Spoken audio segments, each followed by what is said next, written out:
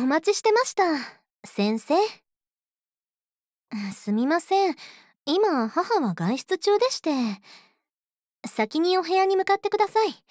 お茶菓子を持っていきますので。お待たせしました。それは。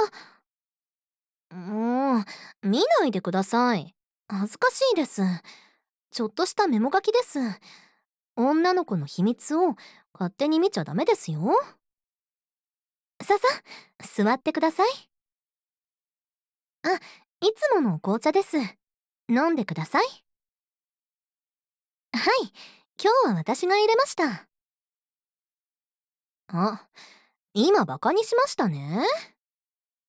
私だってお茶くらい入れれます。バカにしないでください。はい、これが今回返却されたテストです。どうです？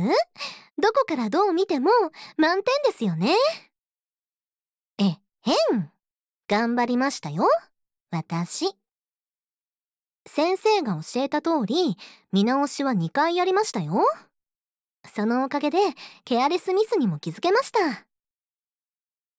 じゃあ、先生、ご褒美、いいですよね。私、約束通り満点取りましたよ。やった！じゃあ、私のこと、お姉ちゃんって呼んでくれませんか？私、ずっと弟が欲しくて。頑張り屋さんな弟をいっぱいいっぱい褒めてよしよししたかったんです。ですので、私のことお姉ちゃんって呼んでくれませんか？は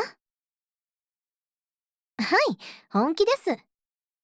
そのために私頑張って満点取ってきたんですから。いいじゃないですか。それに、これは先生にとってもいいことだと思いますよ。この前言ってましたよね。妹さんが冷たくて悲しいって。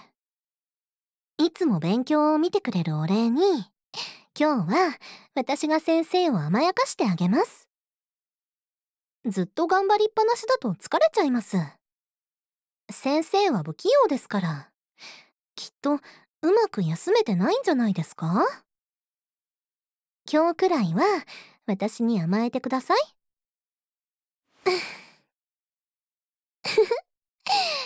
捕まえた。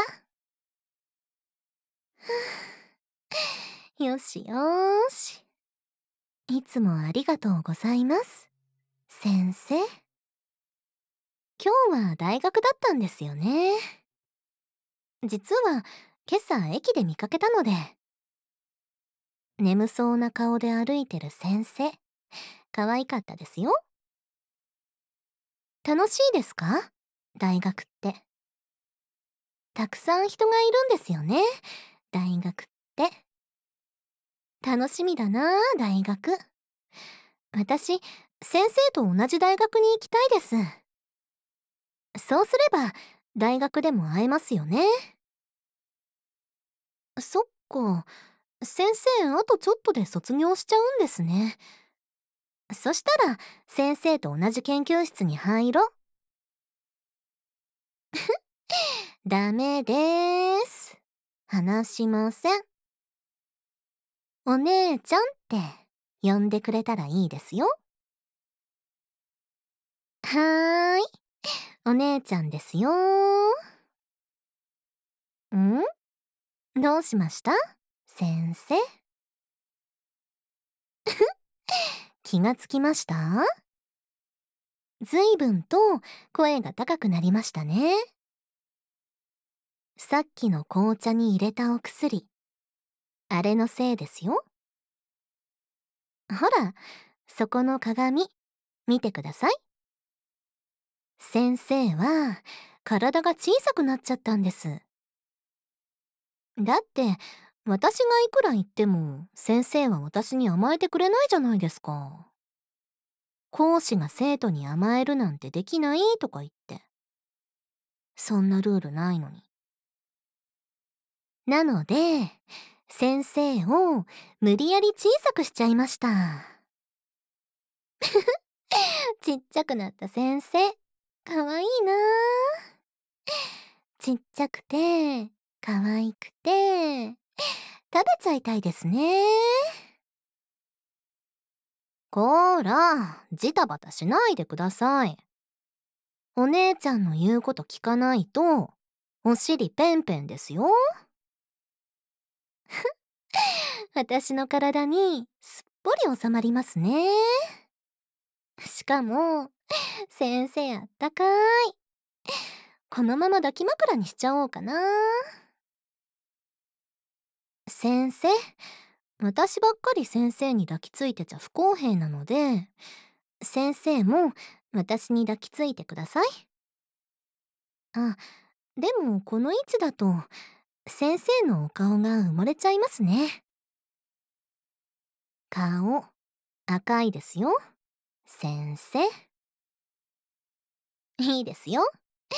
お姉ちゃんですから許してあげます。さ、先生。いっぱいいっぱいぎゅーしましょう。ここには私たちしかいないんですから。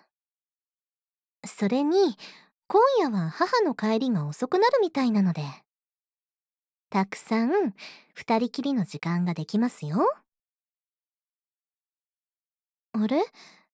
先生の目、なんだかとろーんとしてきましたね。お姉ちゃんにギューされて眠くなっちゃったんですか？あったかいと眠くなっちゃいますよね。このまま少しお昼寝しましょうか。よいしょっと。しっかりと毛布をかけて。先生が風邪ひいちゃうと大変ですからね。お姉ちゃんがそばにいますから安心してくださいね、先生。ねーねーねーね。今は大変なことを全部忘れて私と一緒に寝ましょうね。ねーねーねーねー。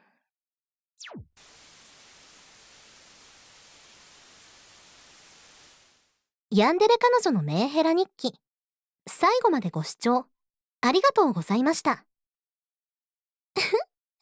小さくなっちゃった先生、本当にかわいい。先生、そのお手手じゃスマホ上手に使えませんよね。じゃあ明日からは私が動画見せてあげますからね。一緒にいい子で見ましょうね。なんだ、最初からこうすればよかったんだね。お姉ちゃんはもう君がお姉ちゃんを褒めてくれないと生きられないみたいに、君もお姉ちゃんがいないと生きられなくすればよかったんだよ。